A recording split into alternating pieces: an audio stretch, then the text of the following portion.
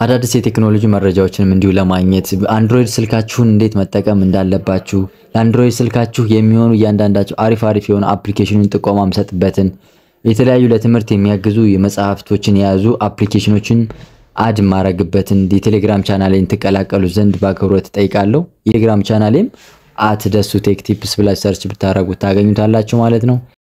ሰላም እንደናችሁ ውድ የዩቲዩብ ቻናሌ ቤተሰቦች በዛሬው ቪዲዮአችን ዩኒት 2 characteristics and classifications of organism የሚለውን እናያለን ማለት ነው።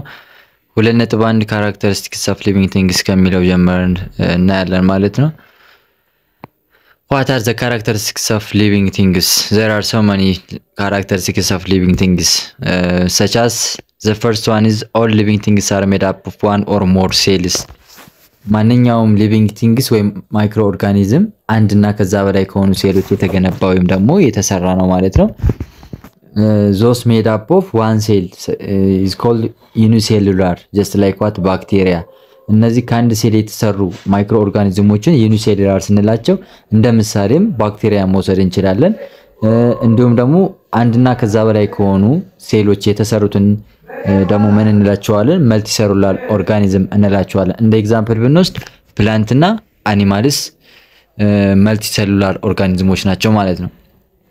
ሁለተኛው all living things are required energy. ማንኛውም ወይም ደግሞ ሁሉም ማይክሮ ኦርጋኒዝሞች ኢነርጂ ይፈልጋሉ። ለምን ከተባለ to break down or building up of what is the metabolic activity. እነዚህ metabolic activity የሚባሉትን ብሬክ ለማድረግ እንዲሁም building up ለማድረግ ምን ያስፈልጋቸዋል? ኢነርጂ። All organisms use source of energy for metabolic activities ነው የሚለው። እነዚህ ኢነርጂ ሶርስ ያስፈልጋቸዋል ነው ማለት ነው። እነዚህ ኢነርጂ ሶርሶች ወይም ደግሞ እነዚህ መስሎቻችን በምን የጠነከሩ ናቸው ማለት ነው። ወይም ደግሞ ኢነርጂውን ከምን ነው የሚያገኙት ማለት ነው? obtained from your diet ወይም ደግሞ our diet ከኛ ከምንመገበው ምግብ ላይ ሊያገኙት ይችላሉ ማለት ነው። Some organisms use energy from sunlight to make their foods through the process of photosynthesis ማለት ነው። አንዳንዶቹ ማይክሮ ኦርጋኒዝሞች ኢነርጂን በመጠቀም ወይም ደግሞ ከሰንላይት ኢነርጂን በመውሰድ ምግብ ለመስራት ይጠቀሙበታል። እነዚህ ደግሞ ላይክ እንደ ፕላንቶች ምግብ ሰሪዎች ናቸው። it is producer, it is autotroph.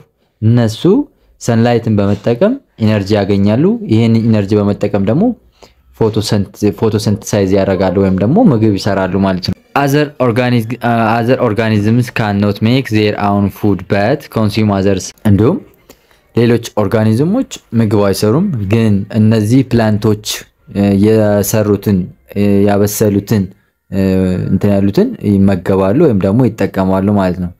such organisms are known as consumers or heterotroph ይባላሉ ማለት ነው። እነዚህ ምግብ የራሳቸውን የማይሰሩ ሌሎች የሰሩትን የሚመገቡ አካላት ወይም ደግሞ ማይክሮ ኦርጋኒዝሞች ምን ተብሎ ይጠራሉ ማለት ነው?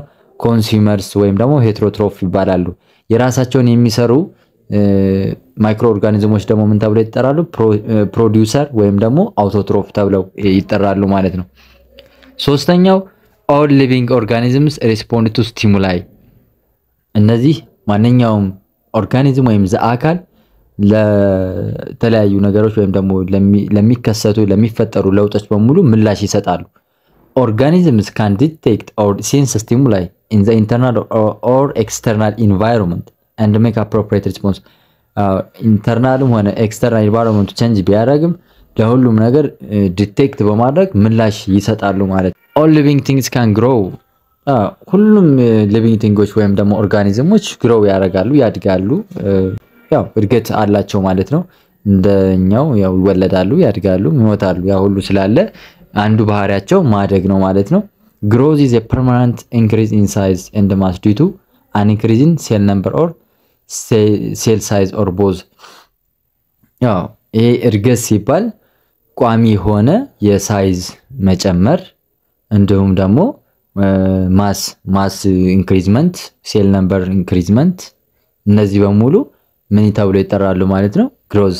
ምናልባት በቁመት ሊያድጉ ይችላሉ፣ በስፋት ባላቸው ክብደት ምናምንና በእነዚህ መንገዶች በሙሉ ባላቸው ደግሞ የሴል ነምበር ብዛትና ሳይዝ መጠን በሙሉ የማደግ አቅም አላቸው ወይም ደግሞ አንዱ የማደግ ባህሪያቸው ነው ማለት ነው multicellular organisms which increase the number of cells in their bodies become more complicated and change in their shape and size ያው እነዚህ multicellular organism የሚባሉት number of ሴላቸውን increase ያደርጋሉ በአካላቸው ላይ number of ሴሎችን increase ያደርጋሉ but it is complicated and change their shape and size በነገራችን ነገር ግን ቅርጻቸውንና ሳይዛቸው መጠናቸውን ግን ለመቀየር ትንሽ ያስቸግራቸዋል ማለት ነው ስለዚህ አንዱ ከባህሪያቸው ውስጥ ምንድነው ማለት ነው all living things are grow ወይም ደግሞ ያድጋሉ የሚለው ነገር እድገትን ይጠቀማሉ የሚለው ነገር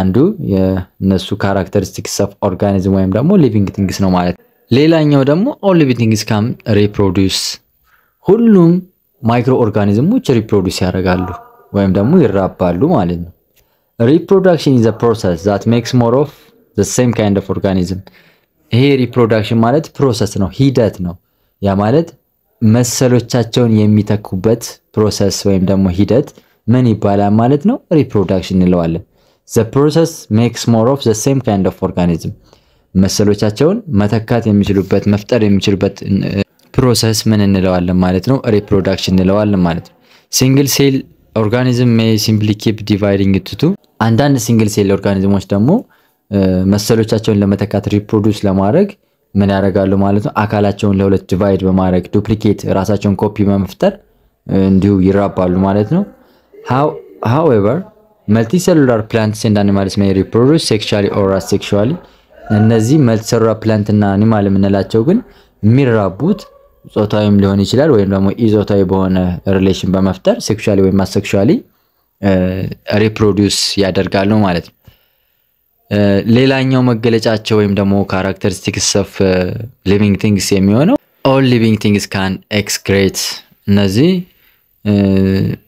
ጽዳጅ ቆሻሻ ወይም ደግሞ ጽዳጅ አላቸው ማለት ነው excretion is the removal of the metabolic wastes produced in cells as a result of chemical reactions እነዚህ living things የራሳቸው የሆነ ጽዳጅ አለ waste material አለ እነዚህ ይሄን waste material ደግሞ remove ያደርጋሉ ነው excretion is the removal of the metabolic waste produced by in cells as a result of chemical reaction በሚፈጠር ሰዓት ወይም ደግሞ chemical reaction በሚፈጽሙ ሰዓት የተፈጠሩ metabolic wasteዎችን remove ያደርጋሉ ማለት ነው remove የማድረግ እንትን አላቸው ማለት ነው እንደ ኤግዛምፕል for example መውሰድ እንችላለን respiration and other chemical reactions in the cell produce waste products such as carbon dioxide living organisms expel such substances from their bodies in various ways እንደ ኤግዛምፕል ብናይ በሪስፓይሬሽን ጊዜ